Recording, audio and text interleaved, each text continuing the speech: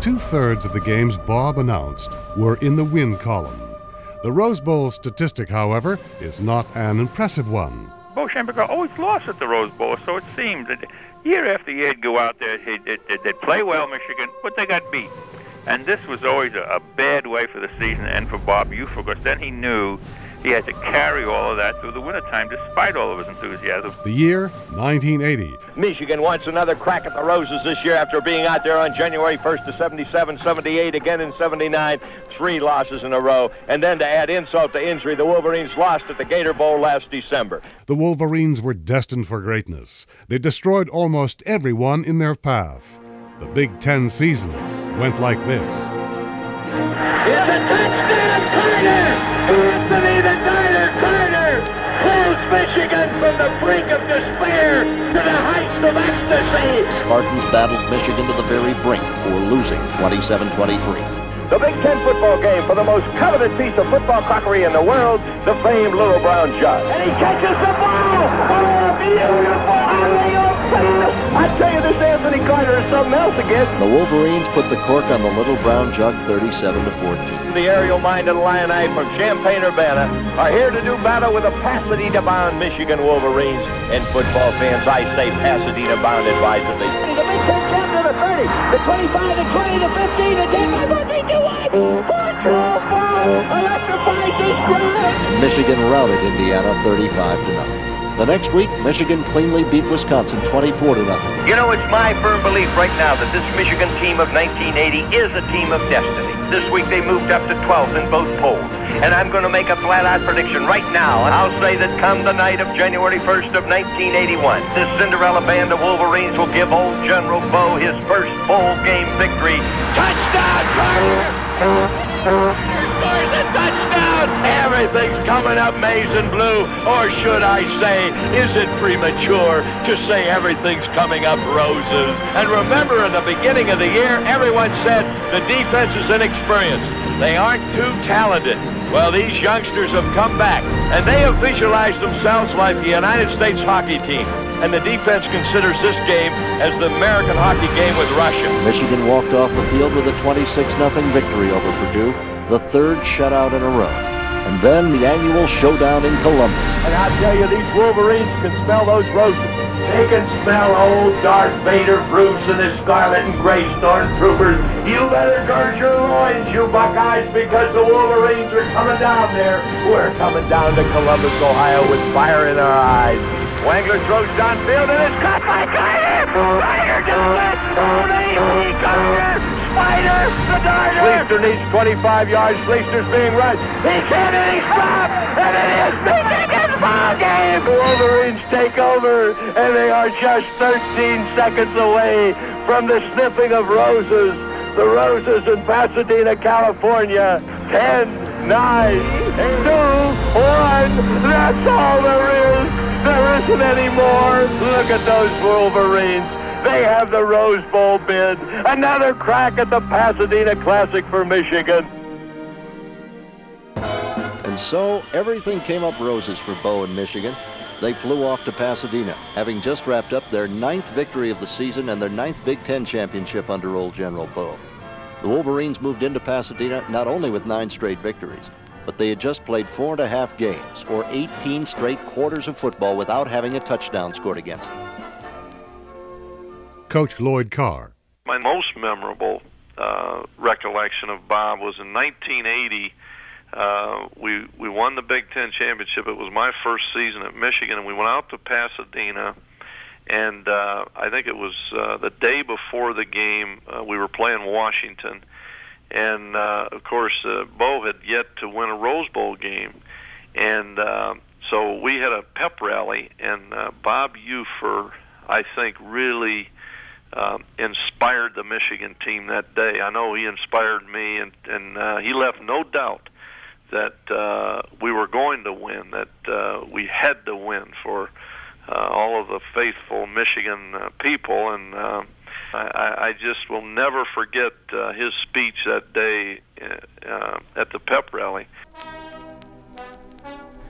On December 31st, at their Citrus College practice field, the Wolverines greeted 5,000 die-hard Michigan fans who had assembled to spur their team on to victory in the Pasadena Classic the next afternoon. And as the band played the victors, Bob Ufer stepped up to the microphone. He turned to the team, and he delivered perhaps the most impassioned speech of his life. Right now, I'm going to change hats for a moment. I'm going to take off the hat of Bob Ufer, the voice of Michigan football, and I'm going to put on the hat of Bob Ufer, the M-Man.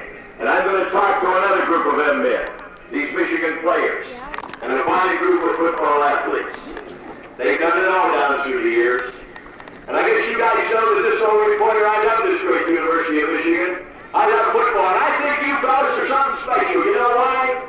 Because to me, you exemplify what Michigan athletics and Michigan athletes are all about. You not only have class, but you have met adversity individually, and met adversity and conquered it, so that you could be out and play on this great 1980 football team. And as a team, you come together with a cohesiveness, a spirit of core, and you have overcome adversities, a lot of them. And you won a championship that everybody said you couldn't do. And you know what you're going to do tomorrow? You're going to give the finest coach in America his first bowl game. That's what you're going to do tomorrow. 15-year reunions. And I've been to a lot of these reunions. You're going to have some. But there's one underlying thing characteristic of all these championship teams. There's always one thing that they'll never forget and they'll always remember. And you will have the same situation after that game tomorrow. A lot of you guys are too young to remember Coach Beckers' team in 1969. Jimmy Betts had a coach about it. And they played the Ohio State team. It was like my son. This is the finest team in a 100-year history of collegiate football. They had won 22 games in a row, fellas. They hadn't lost a game in 2 years. And they upset Ohio that day, 24-0. But you know what that 1969 team will never forget and always remember? Their Rose Bowl day over here in Pasadena that morning, their coach, your coach, got a heart attack. That afternoon, they'll never forget that score. Southern California 10, Michigan 3. 2 years later, 1971, Michigan had another great championship team. 11-0, unbeaten untied. They won it all that year. They were the coach of the football world. You know what that 1971 team will never forget and always remember? Their Rose Bowl game. Stanford 13, Michigan 12. 1976. That was a great football team, a great championship team. They blew a great Ohio State team and Woody Hayes right out of Columbus 22-0. But do you know what that team in 1976 will never forget and always remember? Their Rose Bowl game over here, Southern Cal 14, Michigan 6, 1977. They whooped the Buckeyes that day, 14-6. You know what they'll never forget, what they'll always remember? Washington 27, Michigan 20. 1978, they went down to Ohio State and whipped the Buckeyes 14-3. But you know what they'll never forget, what they'll always remember? Southern California and the Phantom touchdown 17, Michigan 10. Now 1980, you fellas have done it all. You've won it, you've beaten Purdue on TV, you've beaten Ohio State on TV, you've won the big ones, haven't you? You've done it all. Fellas, I've been around long enough and you've been around long enough to know what I mean when I say they wrap fish in yesterday's newspaper. What you did last fall, I want you to search your soul right now and ask each one of yourselves, how significant is what you did last fall going to be if you don't win that ball game tomorrow? You're going to win that ball game, you got it? And when you win it, not if you win it, when you win it, you're going to be able to say something that no Schembechler team has ever been able to say in the past. No Schembechler team will ever say in the future. You're going to be able to say that you gave one of the greatest coaches in the history of intercollegiate football his first bowl victory. You're going to win that ball game tomorrow. You're going to win it for Bo. You're going to win it for Michigan. You're going to win it for the team with the winningest tradition in the history of Big Ten football. You're going to win it for the sagging prestige of the Big Ten. You're also going to win it for the school that has the largest living alumni body in the world, over 300,000 of them, and they're all going to be behind you tomorrow. And you know, most of all, you're going to win it for yourselves. You're going to prove to yourselves that Notre Dame and South Carolina were flukes. And when you walk out of that stadium tomorrow afternoon with victory ringing in your ears, you're going to know that you could have been 12-0 in the season. And better yet, you're going to know down deep because you have just shown 45 million on TV, along with 100,000 over there, that you are indeed the finest football team in America today. Fellas, I ask you from this point on, think victory beats Washington. You've got 60 minutes of football and a lifetime to remember. And believe me, you will remember tomorrow's game was not.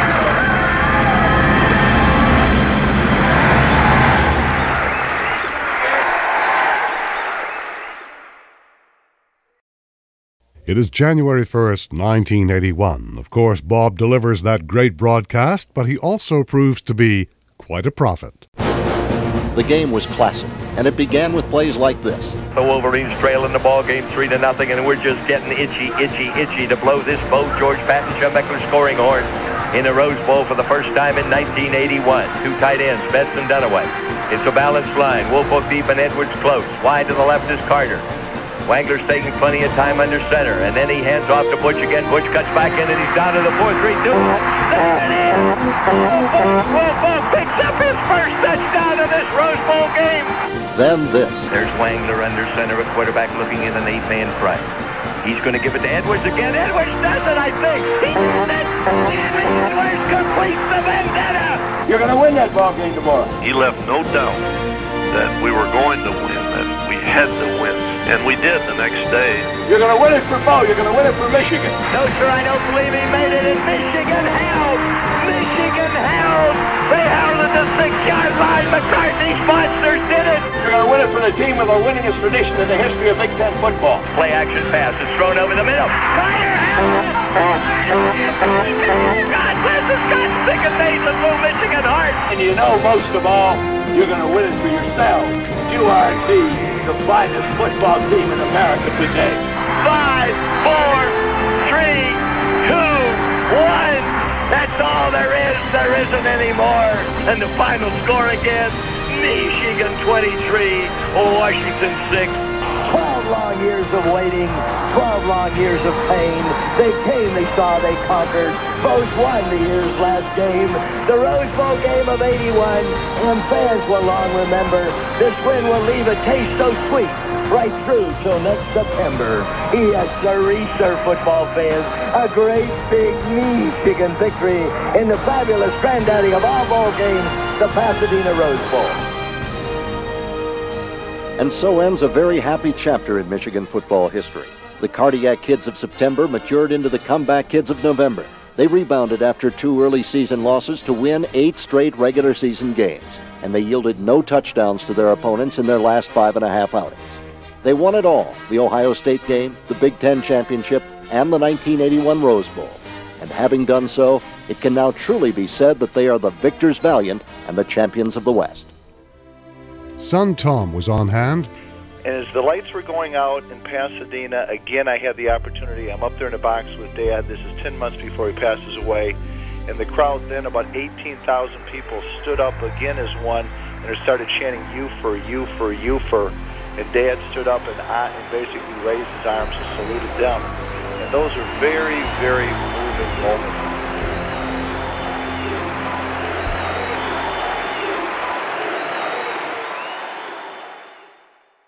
Michigan 23, Washington 6. And listen to the band playing the greatest college fight song ever written in the background, the Michigan Victors.